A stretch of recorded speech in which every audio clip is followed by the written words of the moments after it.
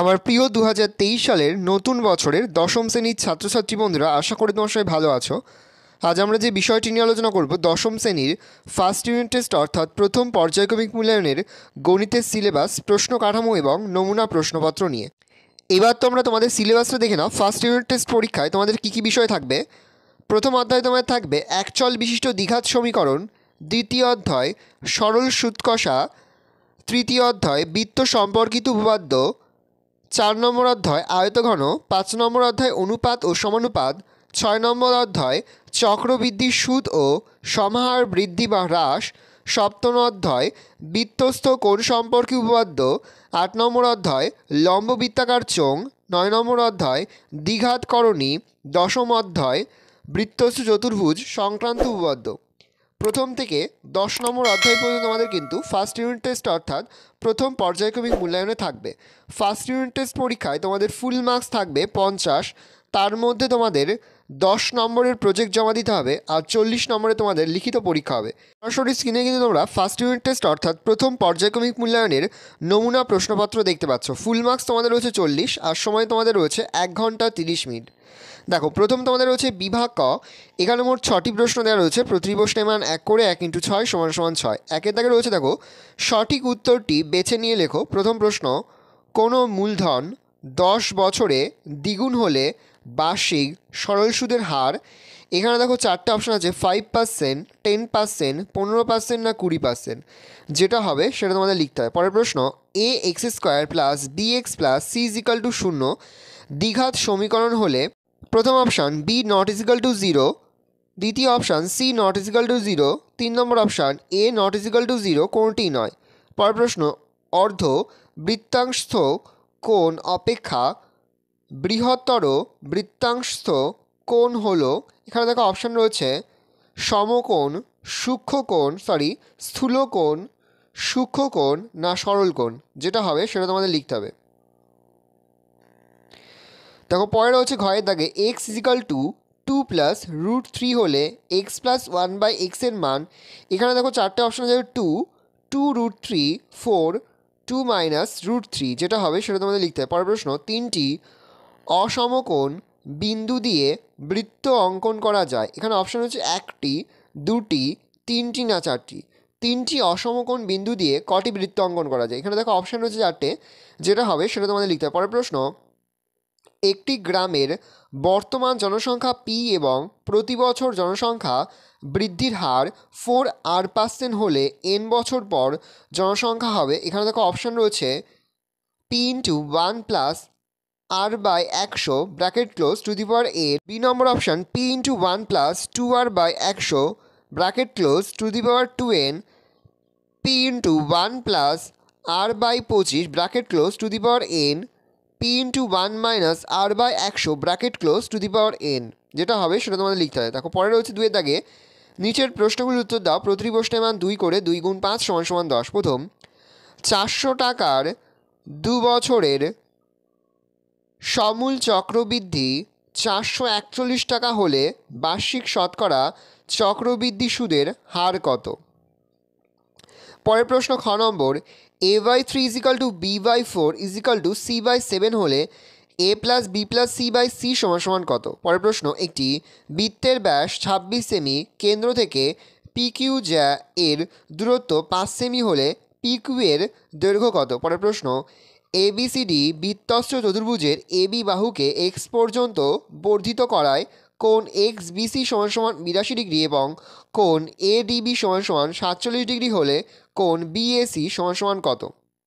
পরের প্রশ্ন, একটি ঘনকের আয়তনের সংখ্যামানের সঙ্গে ঘনকটির সমগ্র তলের সংখ্যামান সমান হলে ঘনকটির একটি ধারের দৈর্ঘ্য কত?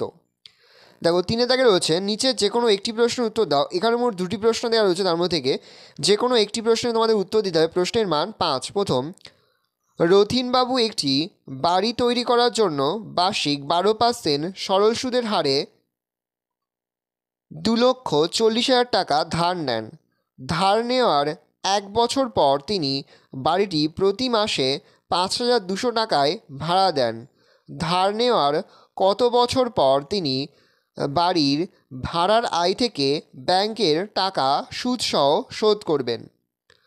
পরের প্রশ্ন, কোনো মূলধনের 2 বছরের সরল সুদ ও চক্রবৃদ্ধি সুদ যথাক্রমে 8,400 টাকা ও 8,652 টাকা হলে মূলধন ও বার্ষিক সুদের হার নির্ণয় করো। দুটি প্রশ্নই কিন্তু খুবই গুরুত্বপূর্ণ। দেখো 4 দাগে রয়েছে সমাধান করো যে কোনো একটি প্রশ্নের মান 3। 1/x minus 1/x plus b is equal to 1/a minus 1/a plus b। পরের প্রশ্ন, x/x plus 1 is equal to x plus 1/x is equal to 2 into 1/12। x is equal to not is equal to 0, -1। দেখো পরে রয়েছে 5 দাগে যে কোনো একটি প্রশ্নের উত্তর দাও। প্রশ্নের মান রয়েছে 4। প্রথম, একটি ত্রিভুজের ভূমি তার উচ্চতার দ্বিগুণ অপেক্ষা 18 মিটার বেশি।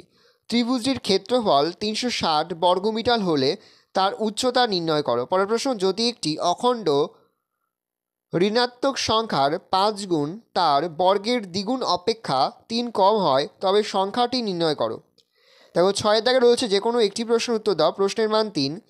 x² by by plus cz is equal to y² by cz plus ax is equal to z² by ax plus by is equal to 1 হলে প্রমাণ করো যে a by a plus x plus b by b plus y plus c by c plus z is equal to 1। ক্ষয় দেখা রয়েছে যদি x is equal to √7 plus √3 by √7 minus √3 এবং x is equal to 1 হয় তাহলে দেখাও যে x² plus xy plus y² by x² minus xy is equal to minus y² is equal to 12/11। দেখো 7 দাগে রয়েছে যে কোনো একটি প্রশ্নের উত্তর দাও। প্রশ্নের মান 5।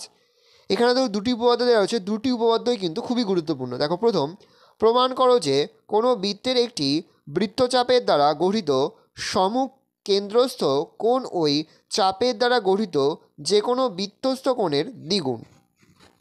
পরের উপপাদ্য, প্রমাণ করো যে বৃত্তস্থ চতুর্ভুজের বিপরীত কোণগুলি পরস্পর সম্পূরক। দেখো 8 দাগে রয়েছে যে কোনো একটি প্রশ্নের উত্তর দাও। প্রশ্নের মান রয়েছে 4। প্রথম, একটি লম্বাকার চুঙাকৃতি স্তম্ভের বক্রতলের ক্ষেত্রফল 264 বর্গমিটার এবং আয়তন 924 ঘনমিটার। 6 স্তম্ভের ব্যাসের দৈর্ঘ্য উচ্চতা নির্ণয় করো। দেখো পরের প্রশ্ন রয়েছে, ঘনাকৃতি একটি সম্পূর্ণ জলপূর্ণ চৌবাচ্চা থেকে সমান মাপের 64 বালতি জল তুলে নিলে চৌবাচ্চাটির 1/2 অংশ জলপূর্ণ থাকে।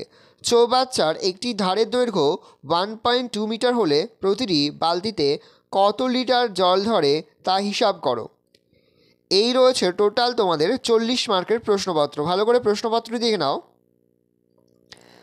আশা করি ভিডিওটা ভালো লেগেছে। ভিডিওটা ভালো লাগলে ভিডিওকে লাইক করতে একদমই ভুলবে না। আর আমার চ্যানেল তুমি নতুন হাউট লাল কালার যে সাবস্ক্রাইবার প্রেস করে পাশে বেল আইকন সে প্রেস করবো, যখন আমি নতুন কোনো ভিডিও আপলোড করি সবার ফার্স্ট নোটিফিকেশন তোমরা পেয়ে যাও। আর এই ভিডিওটি তোমার বন্ধুবান্ধবী আত্মীয়স্বজন সবার মধ্যে কিন্তু অনেক শেয়ার করে দাও। আমরা কিন্তু ইতিমধ্যেই 10ম শ্রেণীর প্রতিটি বিষয় অধ্যায়ভিত্তিক ছোটো প্রশ্নের উত্তর সহ সাজেশন এবং বড় প্রশ্নের সাজেশন কিন্তু আপলোড করে দিয়েছি। তোমরা যদি এখনও পর্যন্ত সেই ভিডিওগুলো না দেখে থাকো, ভিডিওগুলো কিন্তু তাড়াতাড়ি দেখে নাও। আশা করা যায় প্রতি বছর নেই এবছরও তোমরা আমাদের সাজেশন অংশ থেকে সমস্ত প্রশ্নে কিন্তু কমন পেয়ে যাবে। সেহেতু আমরা যে প্রতিনিয়ত যে অধ্যায়ভিত্তিক সাজেশনগুলো প্রকাশ করছি সেই অধ্যায়ভিত্তিক সাজেশনের প্রশ্ন উত্তরগুলো খুব ভালো করে তোমাদের অধ্যায়ভিত্তিক খাতাতে লিখে তোমরা কিন্তু মুখস্থ করে ফেলো। একেবারে ভিডিও শেষে স্ক্রিনে তোমরা একটা প্লেলিস্ট দেখতে পারবে, তার উপরে ক্লিক করলেই সমস্ত ভিডিওগুলো কিন্তু তোমরা পর দেখে নিতে পারবে। তোমাদের সকলকেই জানাই আগাম পরীক্ষার অনেক শুভেচ্ছা এবং অভিনন্দন।